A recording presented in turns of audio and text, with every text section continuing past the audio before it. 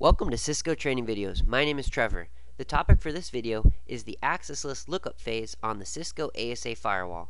I'm going to go in depth into the phase and define exactly what it does in the packet inspection process. Let's begin. Alright, first let's define exactly what an access list is.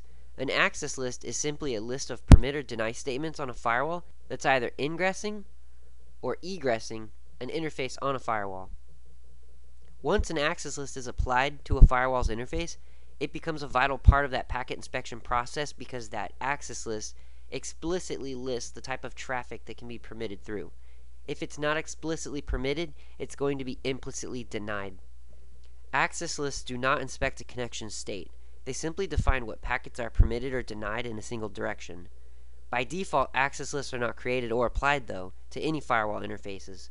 Cisco ASA uses the default security policy of security levels in order to filter traffic.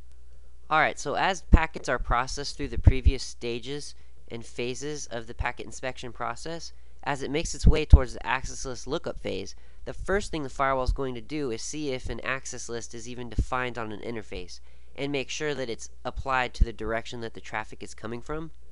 If there is an access list defined, the traffic is going to be filtered using that list. A firewall can have multiple access lists. However, if an access list is not referenced and applied to an interface, it's not going to do anything. So keep that in mind when you're looking at your configuration. If there is not an access list configured on an interface, the firewall is going to resort to using its default security policy. This is where security levels come into play.